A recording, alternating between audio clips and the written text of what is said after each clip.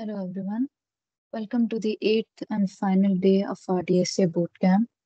Today we shall be studying about merge and quick sorting algorithms. And at the end of our session, we shall have a small recap of all the concepts that we went through for the past 8 days. So merge and quick sort are very easy and interesting concepts to understand.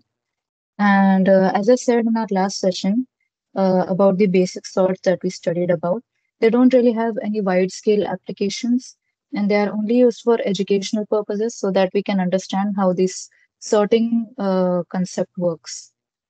So, if anybody recalls day one, our first session, does anybody remember what kind of algorithms are these merge and quick sort algorithms?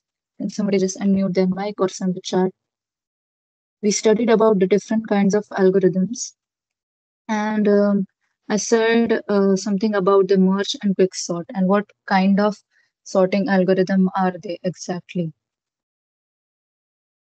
Does anybody have an idea?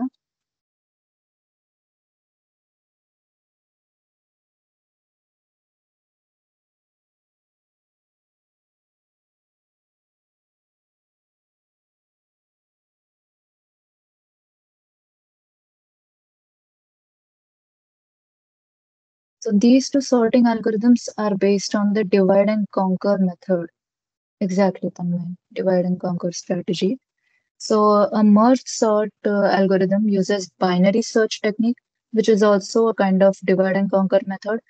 And quicksort algorithm uses the divide and conquer strategy to carry out its sorting. So in merge sort, we have a helper method called the merge function, which we use to carry out our merge operation, which we'll look into soon. And quicksort has a pivot function around which this sorting algorithm happens. Let's take a look at an overview of our merge sort. So as I said, sort works on the binary search technique. And in binary search, you simply keep on dividing the list in half until you reach a base case that is essentially when your list becomes a single element list. So in merge sort, you have this merge function which merges sorted lists into a bigger sorted list. So for that, we keep on dividing our list until we reach a single element list. And by definition, a single element list is considered to be sorted. So we carry out a merge operation on a single element list, then two element, then four element list, like that. And at the end, we have merged all of our elements and we have sorted out our list. So we keep on dividing it in half until we find 8 different single element lists here. And then we carry out merge operation on them. And then we finally return our new sorted list. As you can see here, we took 4 and 5, we sorted them, 1 and 7 sorted them, 2 and 3, 6 and 8. We got 4 new lists. Then we carried out sort on it, merge on it. You'll see how exactly this merge function runs. Now let's take a look at this merge function. So in merge, we see we have different sorted lists here. As I said, merge function runs on sorted lists. So in order to carry out this operation, we simply start iterating through the elements of our list 1 and list 2, and one by one we compare them and we add them to a new list. So for that, we shall be having two variables to ease our operations. As you can see here, for one index, we have declared an I variable from index 0 of our list 1, and then a j variable starting from index 0 of our second list. Now we shall carry out comparisons between values stored at index I and index j. As you can see, 1 and 2 are compared, 1 is smaller, so we add it, and then we increment I, but not j. Then we compare this new value at index I with j, and then we find out here in our example that j value is smaller than I. Then we increment j instead of incrementing I. Then we again compare it to the element at index I again and again. We keep finding that the elements in our second list was smaller. And now we have this list remaining. So this is already a sorted list. So we'll simply append both of these values into our new list since this is a sorted list. This function will definitely run successfully because this is an already sorted list. Now let's take a look at the code for our merge function. So a merge function shall not be dividing the list. That is the task of our merge sort function. Just a minute. So our merge function will simply take in two lists as its input parameters and carry out the merge operation on it. And we shall be using this merge function in our merge sort function as a helper method. So as I said, we shall be having a new list. We shall declare it as a combined list, an empty list. And then we shall be declaring our I and j index. Now we shall be having a while loop that iterates through both of the lists. We shall have our I variable that runs through list 1 and then our j variable that runs through list 2. And then we are carrying out these comparisons. As you can see, the element at index I of our list 1 and the element at index j of our list 2 shall get compared. And if the element at index I is less than element at index j, then we shall be appending this value at index I into our combined list, as you can see here. Otherwise, if that's not the case, and also we shall be incrementing I by 1. And if that's not the case, then we shall be carrying out this same operation on the element at index j. As you can see here, we have our else condition for that, and then we shall be incrementing j by 1. I hope this is clear. And as this function continues to run, in our specific case, we found out that we were able to append all of these values, but 7 and 8 were remaining still. So if that's the case, for that we shall be having two more conditionals, one for list 1 and one for list 2. And that is if I is still less than the length of our list 1, then we shall append the rest of the values into our list 2, into our combined list, and we shall continue to increment I by 1. And then we shall have this same condition for our second list. As you can see here, it's the same code lines just for our second list. And then at the end, we shall be returning our combined list. So this was a pretty interesting concept to understand. It was quite easy too. So as you can see, our merge function takes in two different lists. And when we carry out our merge operation on it, we have returned the sorted list. Now we shall be taking a look at merge sort. We just take an introduction. So merge sort carries out three important steps.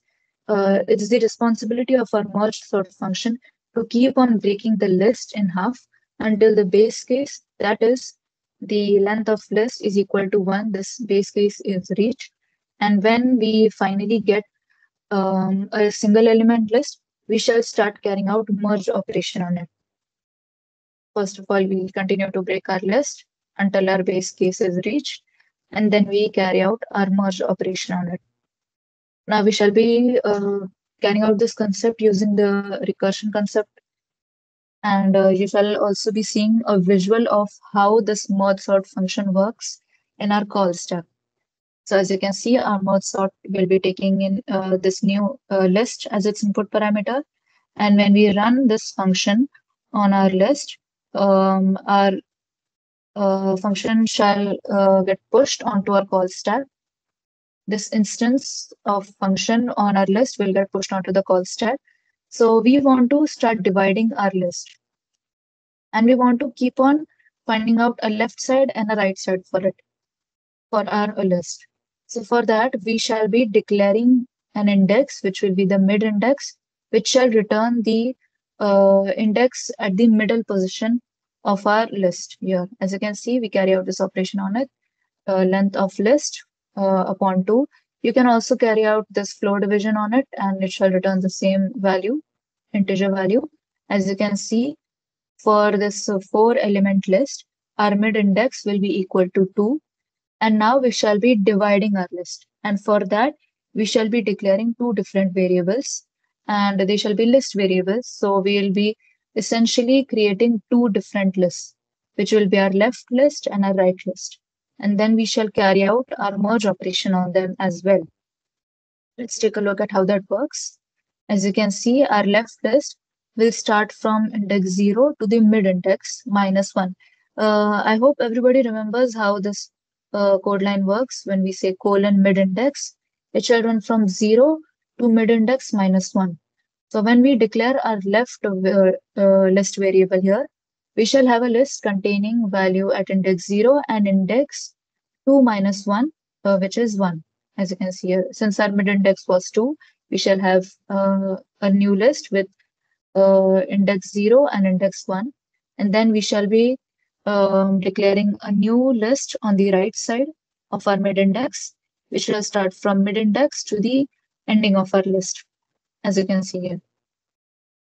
I hope there is no confusion until here.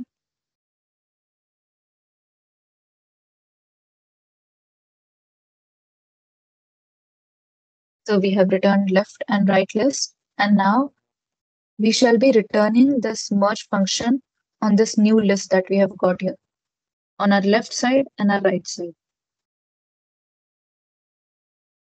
So before doing that, we shall have to first of all run merge sort again on our left list and our right list, so that we can finally reach the base case of a single element list. For that also, we shall be declaring a new line, as you can see here. So before doing that, let's just run our function in the call stack. As you can see, when we first call this function on our list 3142, it gets pushed onto the call stack, and then we declare a left side list, which is this 3 and 1 element list. And then we will be carrying out this merge sort operation on this particular list as well, as it is pushed onto our call stack.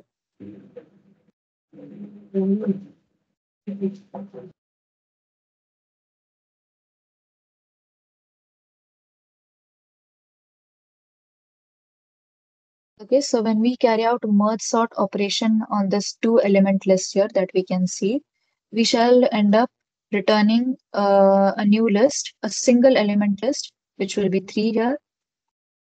And then as our base case has been reached, we shall be returning our new list, my list, and then we shall be popping off this instance from our call stack. Now we are done running this left index left list variable instance. Now we shall be doing the same for our right side. Shri Charan, do you want to say something?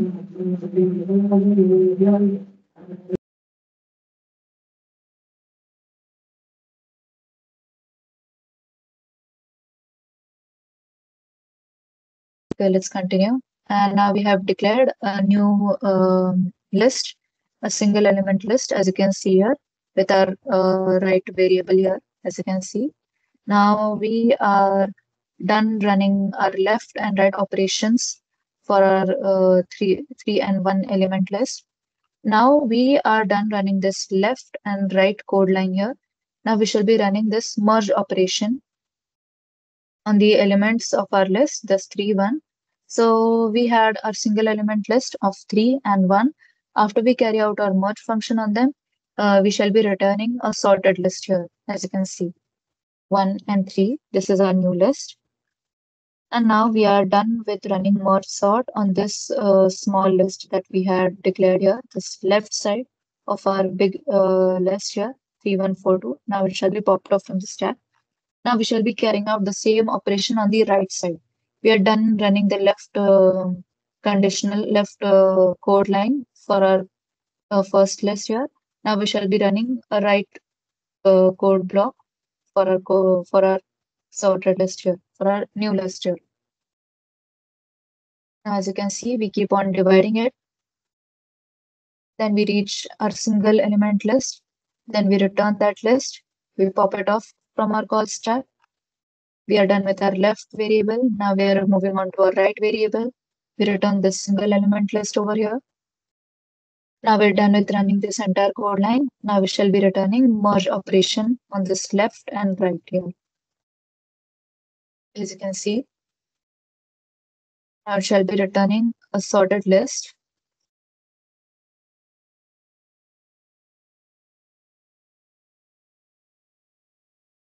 So the same operation shall be run on these two element lists as well. If we remember exactly what our merge function does, it shall continue to iterate through this first list and this second list. It will continue to compare all of the values, and then at the end we shall have returned our sorted list here. So this was our merge sort code. So this is our custom input 3142, and as we run our merge sort operation on it, we shall have a new sorted list 1, 2, 3, 4. Let's take a look at it in VS Code.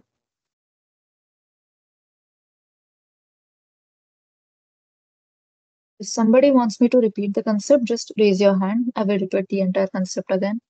Otherwise, you can unmute yourself or send a chat. Any doubts until here? Okay, Samedeep wants me to Can repeat. you Do you just want me to? Okay, yeah, can you repeat the merge function once again? I'm gonna repeat the merge function. So, one thing to keep in mind about this is that the merge function shall not be the one who divides our list in half. A merge function simply iterates through two lists that it shall be taking in as its input parameter. And what it will do is you will be declaring an I index for our first list and a J index for our second list. And you shall continue to iterate through these lists. And with each and every single iteration, you shall be carrying out a comparison between the element at index I and the element at index J. So again, I'll say the merge function carries out merge operation on sorted lists.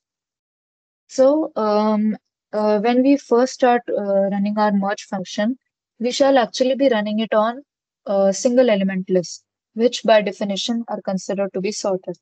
So here you can see we shall be taking in actually a big instance here.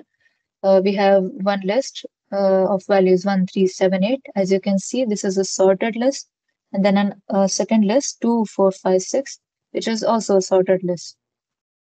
So we shall start from um,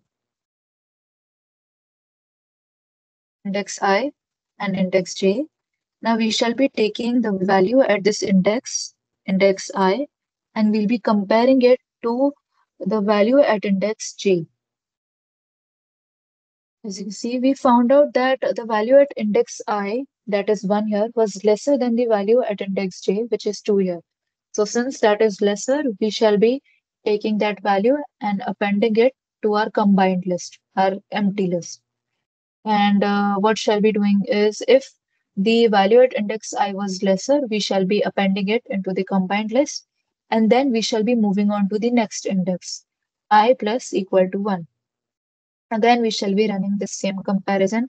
And in this case, the value at index j was less than the value of index I. So 2 is less than 3. So we shall be appending it into our combined list.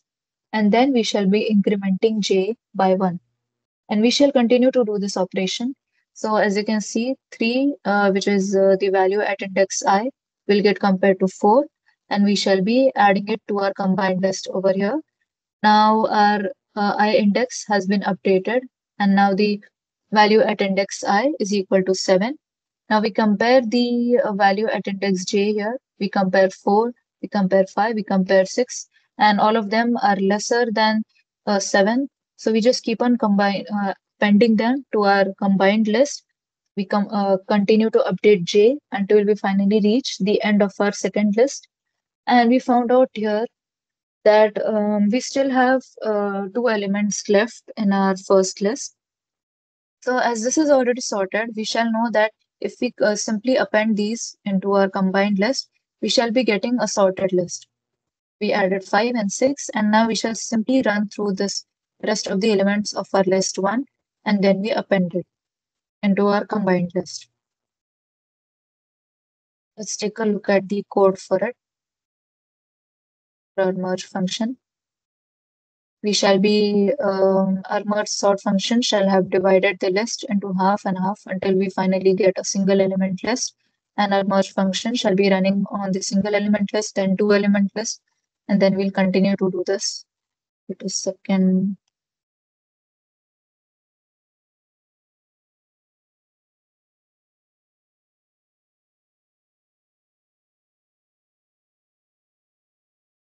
Okay, this is our merge function here. So our merge function shall be taking in two sorted lists as its input parameters, list 1 and list 2. Now we shall be declaring an empty list, our combined list. Now we shall also be declaring an index I and an index j, which will be equal to 0.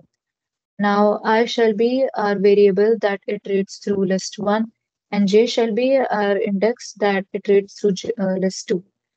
So we have our while conditional for it, and I shall be running until we finally reach the end of our list, and J shall be running until we reach the end of our second list. So we shall be carrying out comparison on index value at index I and index J. And as I had explained before, if index value at index I is less than value at index J, then we shall be combining, adding it.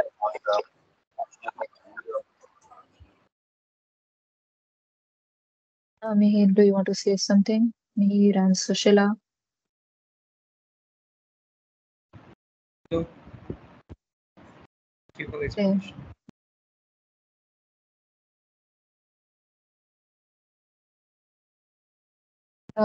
I actually couldn't catch what Mihir said. You can, how about instead of unmuting yourself, you just send a chat?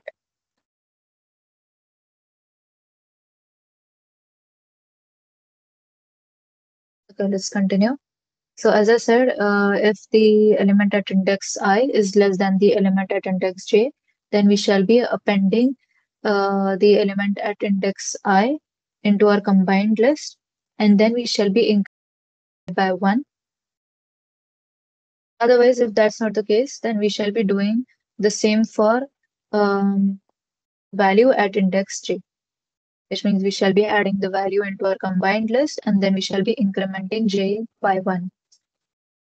Now, as we saw our special condition where our first list was still not, some elements were still not added into our combined list, for that we shall be declaring a new while conditional, which shall be iterating through the first list, and then we shall simply start appending the rest of the values into our combined list. And we shall have the same while conditional for our list too, if in case something like this happens to our second list for any other instance. Is this clear, Samriti? If it is still not clear, you can tell me. No, it's clear. You can continue. Okay. So this was it for our merge sort. Are there any doubts in the merge sort function? If there are, just raise your hand. We saw how the merge sort function runs. Now we shall be going to our quick sort algorithm. Now, quicksort is also an algorithm that uses this divide and conquer strategy. And as in our merge sort function, we had our merge function as our helper function. In quicksort, we shall be having a pivot function as our helper function. And all the operations will be carried out around this pivot function that we are going to declare here. So let's take an overview of our quicksort. Let's take a look at our pivot first of all. So in quicksort, we shall be going through the indices again, and there are actually various methods to declare this pivot index. We shall be declaring a pivot index in our quicksort, and that shall be carried out in our pivot function actually. So in our case, we are going to declare pivot index to be equal to 0, which means the first element of our list. And now we shall start comparing this pivot index to the rest of the index. Now what we shall be doing here is, just take a look here. At the end of our pivot function, we shall actually have A left side, which is the elements that are lesser than our pivot index, and a right side, which are the elements greater than our pivot index. And then we shall simply take this pivot index and swap it with the uh, small elements list. So as you can see, 4 will get swapped with 2. And just take a look at this. So this would be our new list. And then we shall be carrying out our pivot function again on this left side of our list and the right side of our list, right side of our pivot actually. And we'll see how that actually works. So in order to visualize it properly, all the elements that are lesser than our pivot index shall be colored in yellow, and all the elements that are greater shall be colored in gray. So we'll see how this works step by step when we take a look at our quick sort intro. So what essentially happens here is we shall be declaring a pivot index, and then we are going to start comparing it to the rest of the elements. So for that, we would require a for loop. So we have our for I loop here, which shall start to iterate from pivot index plus 1 to the end index plus 1, because we want to reach the very end of our list. And we shall be declaring a pivot index. And initially, we shall be declaring a swap index as well, which shall be at first equal to our pivot index. So just take a careful look at what happens here. We compare 4 and 6. We find out that 6 is greater than 4. So we won't be carrying out any changes. We shall simply move on to the next element. Our for loop will continue to run. And just a minute.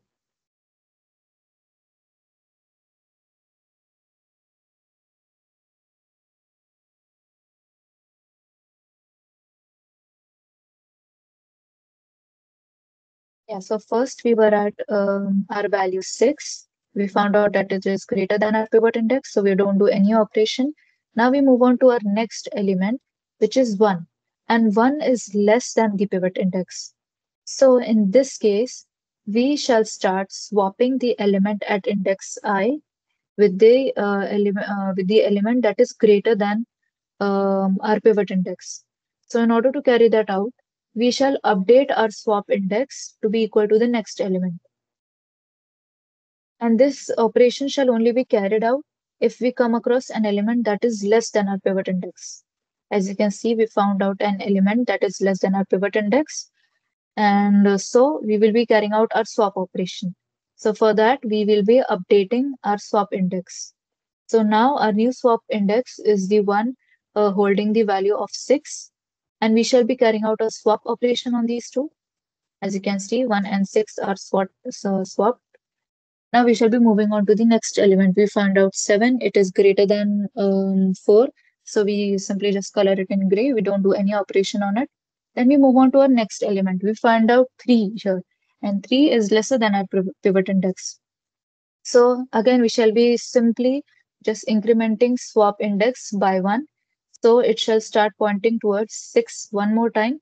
And then we shall be swapping 3 and 6. Just take a look here. As you can see, 3 and 6 have been swapped.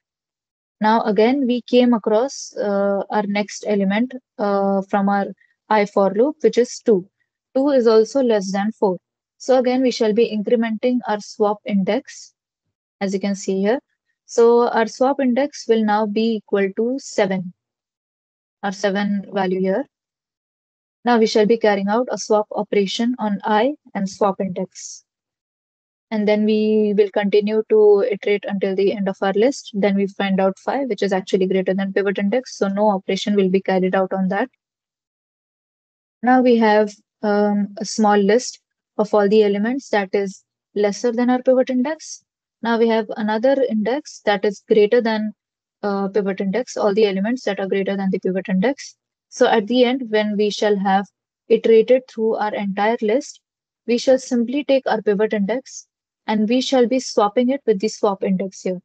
And every single time when we swap pivot with our swap index, we are actually going to swap it with the last element of all of our elements that are smaller than pivot index. As you can see here, 2 is part of this small sublist of all the elements lesser than 4, and and it is the last element here, so we shall be carrying out a swap operation between 4 and 2. As you can see here. And now, when we are defining our quicksort function, we shall first of all run our pivot function, and then after we are done running this, we shall be returning this swap index. The swap index is nothing but our pivot index.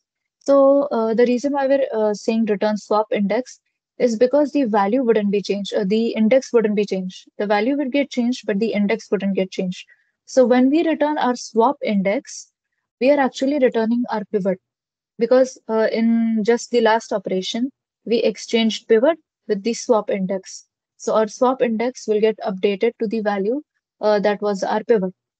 So our pivot function shall be returning this swap index, and this swap index is important to carry out our quicksort function, as you can see, as you will see when we will be declaring our quicksort function. And then we shall be carrying out this pivot operation on the left side of our pivot and on the right side of our pivot. And you shall see how that works. So this was our introduction to pivot. Now we shall be taking a look at how the code will look for it. So we have our list here. We have our pivot function declared. And for that, we shall first have a swap function.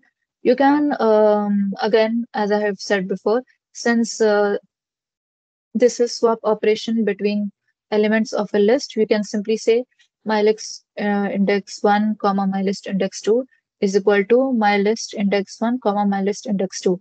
That is an easy way to swap elements of a list because lists are immutable data types. So as you can see, our pivot functions takes these three input parameters. Let's take a look at this.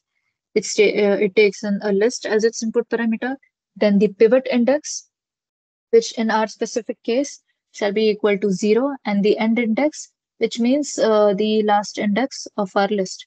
We shall be using this end index for our for loop to iterate through our list, carry out comparisons.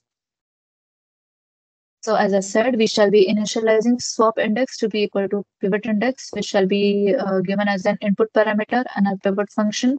And we shall be having our I for loop, which shall start from the uh, index that is greater than one by our pivot index. And then we shall continue to iterate until the end of our list. And then we shall carry out comparison between the element at index I and our pivot. And then we shall, based on that, update our swap index.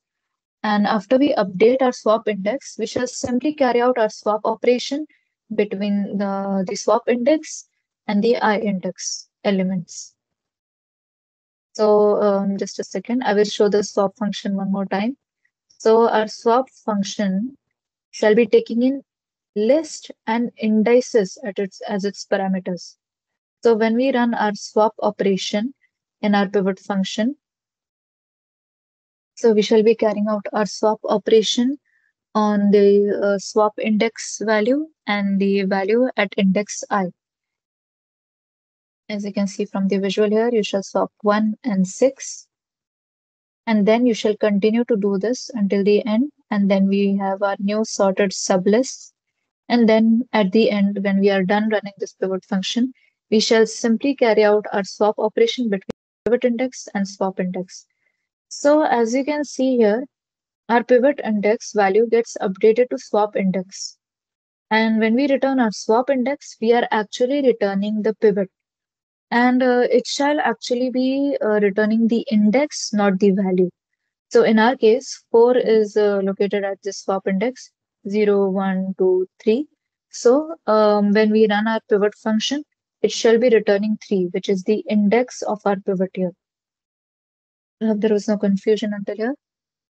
Now we shall be running our custom input on it. We have our swap function, we have our pivot function, and we have our list. Now we are going to run our pivot function. starting from pivot index 0 and end index, which is the length of our list over here. So it shall be returning the swap index here.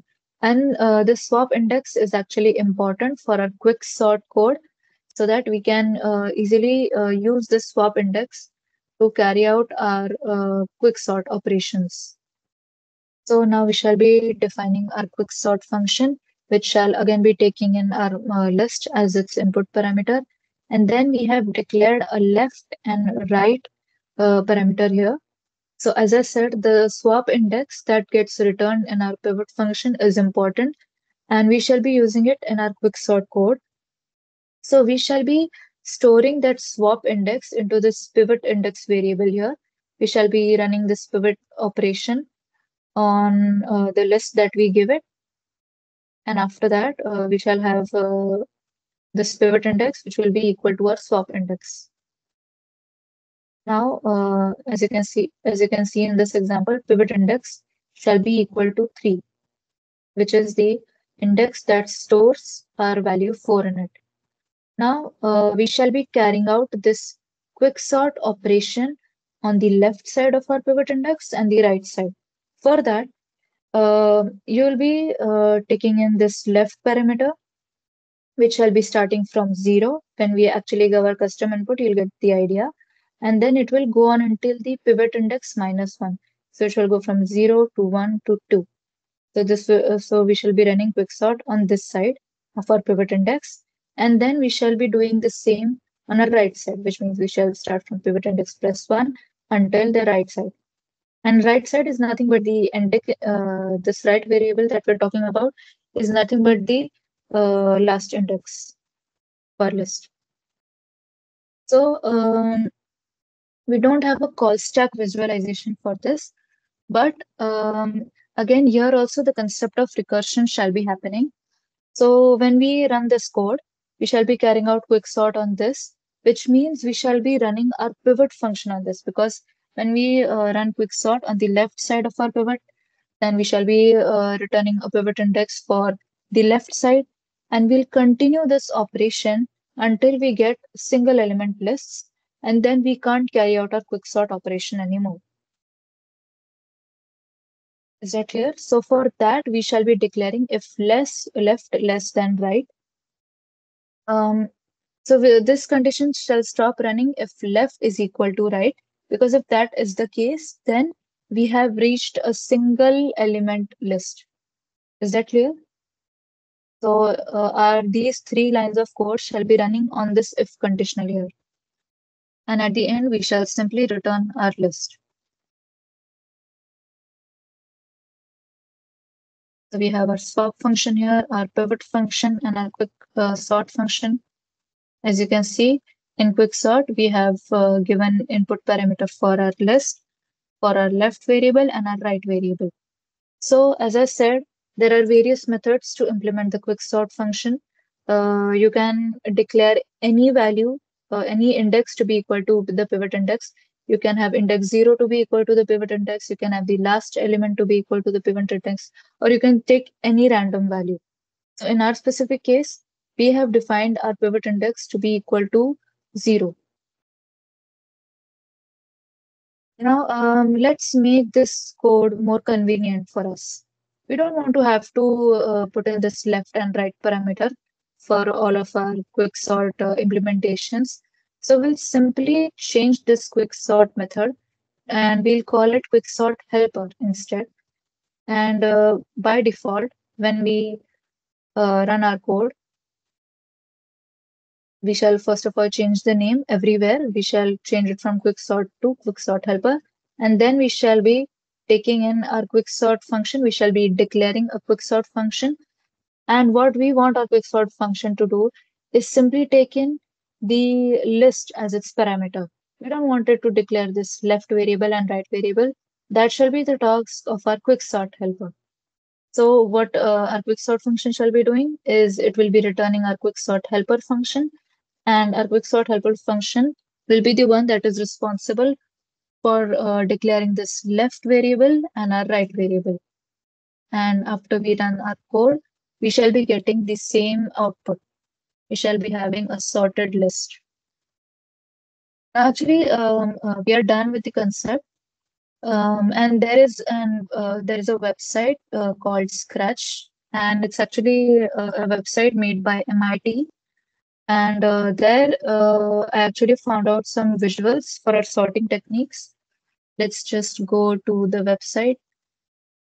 So you guys can also go to this website, and there are various users here, and you can just share your projects. So there are various animations that can teach you various different things.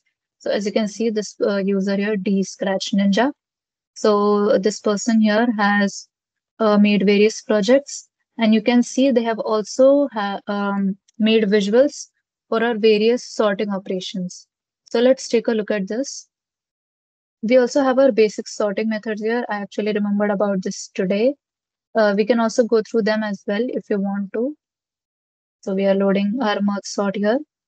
Now let's just a minute. I will turn off the voice, turn off the sound here. I guess there is an option for it.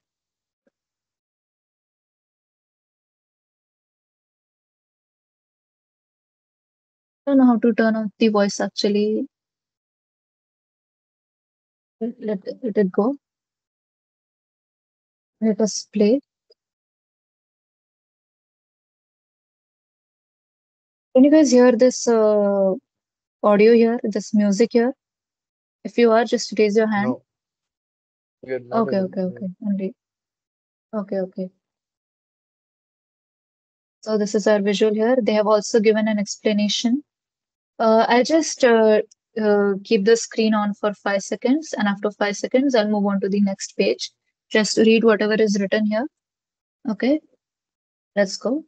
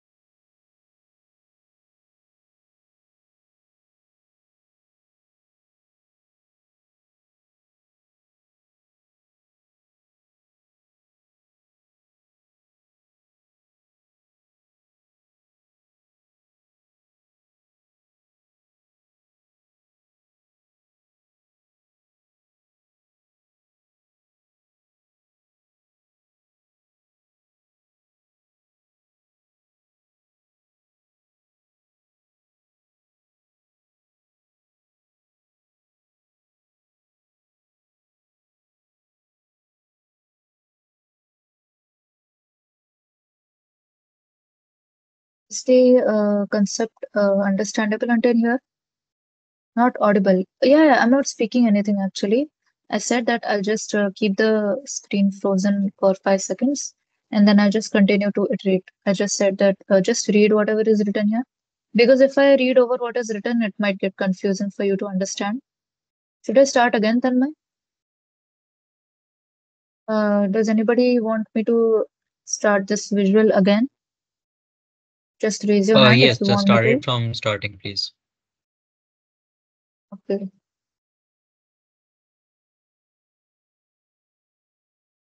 I'll just reload this page.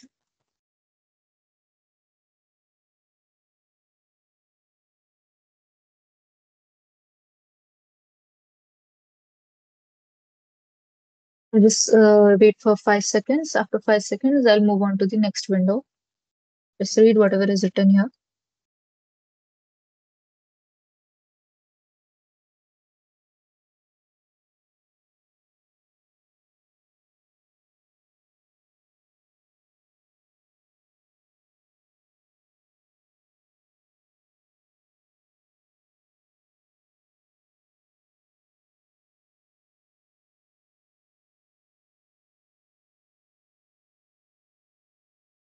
So it's essentially saying what I have been saying.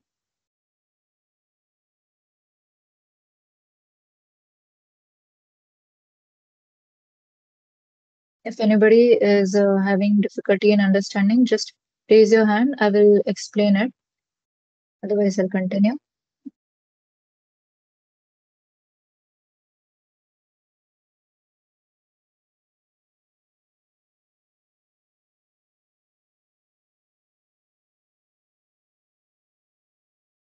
As you can see, we keep on comparing and then we append it. Now, these are already sorted lists. Now, we are going to carry out this operation on an unsorted list.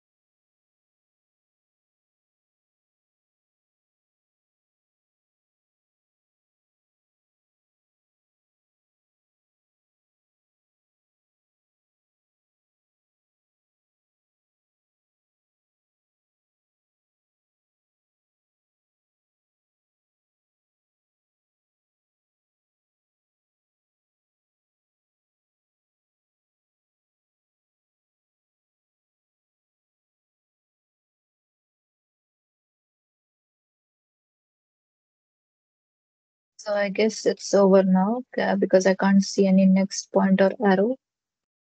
Was this visual helpful in understanding the concept? Do you want to go through the rest of the visuals as well?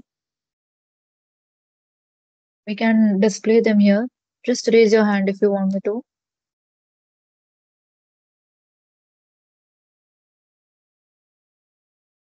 I guess nobody wants to see the next visuals. You want to see bubble sort, insertion sort, and quick selection sort. For quick sort, I saw their visual explanation, but they actually took pivot index to be equal to the last element, so it would make the concept a little more confusing. Did this visual help in understanding this sorting algorithm or no?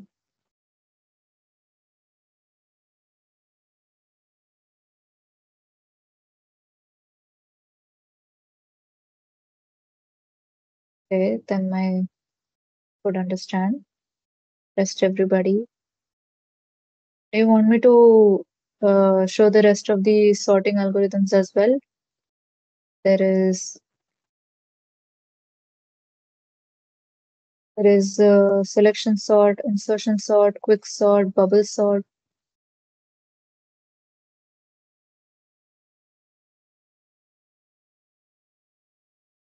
Okay, if no answers, then I will assume that you don't want me to go through the rest of the sorting techniques. Okay, so this was it for our DSA bootcamp. With this, we shall have finished studying about all the relevant coding interview relevant concepts for DSA. Let's take a quick recap of everything we learned from day 1 to day 8. So, day 1, we studied about big O, classes, pointers. Big O is nothing but time complexity notation. It is the worst case scenario, which is what we shall be using for our real life applications. And in classes, classes are nothing but a blueprint uh, for making various objects with for our custom needs. Then we studied about pointers that are nothing but references. Then next day we studied about linked list, and linked list is nothing but in a way it can be compared to a nested dictionary. And for that we had our node class, which took in two parameters, that is the value and our next pointer. And all of our operations for our single linked list and double linked list involved manipulation of the next and the previous pointers. Simply, that's all that we needed to do. Then day 3, we studied about stacks and queues, and we implemented stacks and queues using our linked list. Stacks follows the last in first out operation. We carry out push and pop operation for a stack. And in queue, we have our first in first out principle. And we have NQ and DQ operations for our queue data structure. Then on day 4, we studied about hash tables, which use a hash function to generate a key, which is essentially an index where in the location, which is the location where we store our key value pairs. And hash functions are used in cybersecurity and to generate passwords. And it's actually a much more complicated concept when we study about it in cybersecurity. We just took like a brief overview on it in our hash table concept. Then day 5, we studied about trees and graphs. Now, these are algorithms that are used by our social media sites, and they're used in AI and ML to go through our network. And then based on that, they suggest us people to follow, or they tell us who are our mutual friends along with another friend. So we in trees, we studied about the binary search tree, in which actually uses the binary search technique to carry out our operations really quickly. And in a binary search tree, all of the children to the left are lesser than the parent node. All of the children to the right are greater than the parent node. Then we studied about various kinds of graphs. There is a weighted graph, unweighted graph, unidirectional graph, and bidirectional graph. And in graph, we studied about the adjacency matrix. We used it to simply get an understanding of how the vertices are connected to each other. And then we studied about the adjacency list, and we used our adjacency list in our codes for our adding edge and removing edge operations. Then on day 6, we studied about heaps and recursion. And heap is nothing but a simple binary tree. It's not a binary search tree. And a heap is a concept used in priority queues where the priority of the elements matters a lot. So there is either a max heap where the first element has the highest priority, and there is a min heap where the first element has the minimum priority. And we actually implemented our heap data structure by a simple list, a simple array. And then we studied about the concept of recursion, which is nothing but a concept where a function keeps on calling itself until a termination case is reached. Then yesterday and today we started studying about algorithms. We studied about tree traversal algorithms, BFS and DFS, which are used in AI algorithms and in backtracking algorithms. Then we studied about basic sorts, bubble sort, insertion sort, and selection sort, which are actually sorting techniques that do not have a wide scale application, but they are used for educational purposes just so that we can get an idea of how sorting technique works. And today, on our final day, we studied about merged and quick sort algorithms, which use the divide and conquer strategy, and they have much better time complexity than our basic sorts. All of our basic sorts have a worst case time complexity of O of n square, which is not applicable for us. So this was our quick recap of all of the concepts.